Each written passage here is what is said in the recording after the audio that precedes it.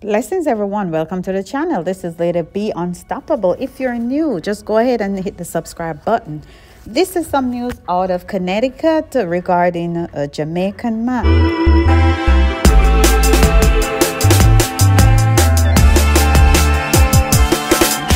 A Jamaican man was last week sentenced to more than 24 years in prison in Connecticut, United States, after being convicted of marijuana trafficking, illegal firearm possession, and money laundering charges.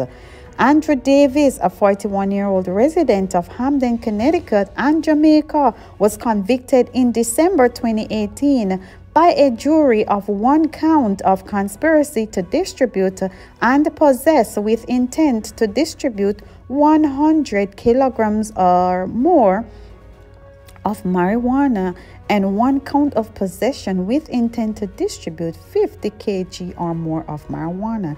In addition, he was found guilty of one count of possession of firearms in furtherance of a drug trafficking crime and one count of conspiracy to commit money laundering.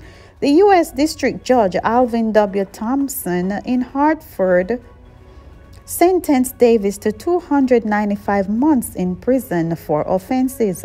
According to Leonard Boyle, a U.S. attorney for the District of Connecticut, Davis will face immigration proceedings after his prison term. A release from Boyle's office said Davis was charged after investigators began looking into individuals who were moving large amounts of marijuana from the southwestern part of the country to Connecticut. During the investigation, law enforcement intercepted 4 packages from the U.S. mail that each contained about 8 kilograms of marijuana, according to Boyle's office.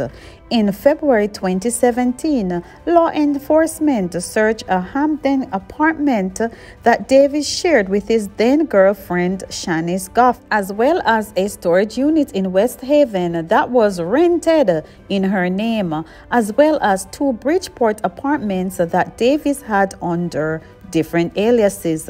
In the Hamden apartment, police found more than a pound of marijuana, a loaded 9mm hand gun, boxes of .45 caliber ammunition, more than US $62,000 in cash, and several fake identifications, including a passport. Additionally, in the storage unit, investigators discovered more than 33 kilograms of marijuana, as well as ammunition, firearm magazines, additional fake IDs, and $350,000 US in cash.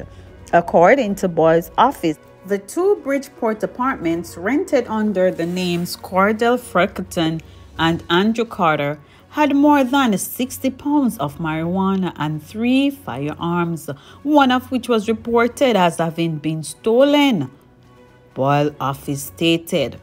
Investigators also seized the 3 cars registered to Goff, which were a 2014 BMW X6, a Honda Accord, and a 2008 Honda Odyssey that had been purchased with proceeds from trafficking marijuana, Boyle's office disclosed.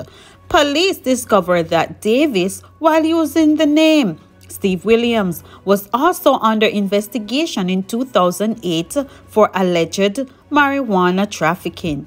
Allegations at that time suggested that the police had searched Davis's Bridgeport apartment in 2008 and found fake identification, photos of Davis, 3 firearms, extended magazines, ammunition, marijuana package for sale, and 8 UPS receipts for packages that had not yet arrived. The authorities later intercepted the 8 packages, which contained more than 75 pounds of marijuana. According to Boyle's office, Davis, who was under the guise of Steve Williams, was never found at that time. Davis was charged in February 2017, and investigators seized more than 40 identification cards with false names. Boyle's office shared that when the U.S. Marshal asked his name, Davis replied, "Let's go with Steve Williams."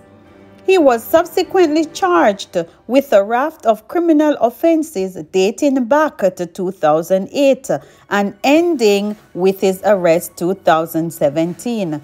Goff, Davis's girlfriend, had pleaded guilty in November 2017 to one count of conspiracy to distribute and to possess with intent to distribute 50 kg or more of marijuana, and one count of conspiracy to commit money laundering.